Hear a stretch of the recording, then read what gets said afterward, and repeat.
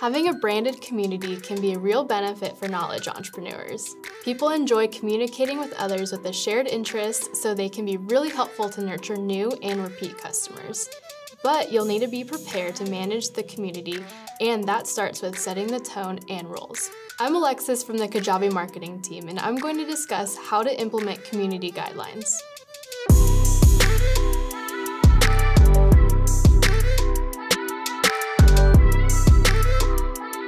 First, let's cover why community guidelines are important. The community you serve as a knowledge entrepreneur is part of your brand.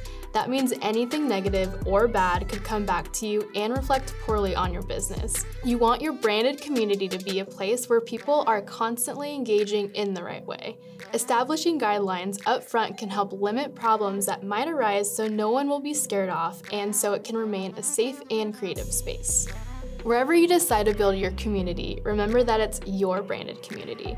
That means you should follow the same mission you have for your knowledge commerce business, as well as the same tone your audience might find on your website or podcast. Because it's your community, you get to establish the house rules up front.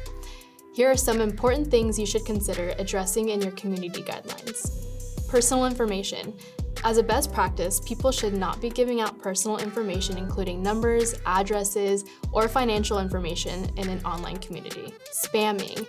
Be sure to include what you qualify as spamming, whether it's posting over and over again on a post or something else. Swearing or not safe for work content. People can easily be crude and inappropriate online, and making it clear that certain topics and words are not allowed is important. Discrimination. Make sure you address rules against discriminatory content, which should include callouts on racism, sexism, and more. Illegal activities. Ensure that it's clear you won't tolerate people using the forum to engage in anything illegal.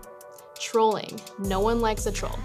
Define what trolling is in your community, such as irrelevant or inflammatory content.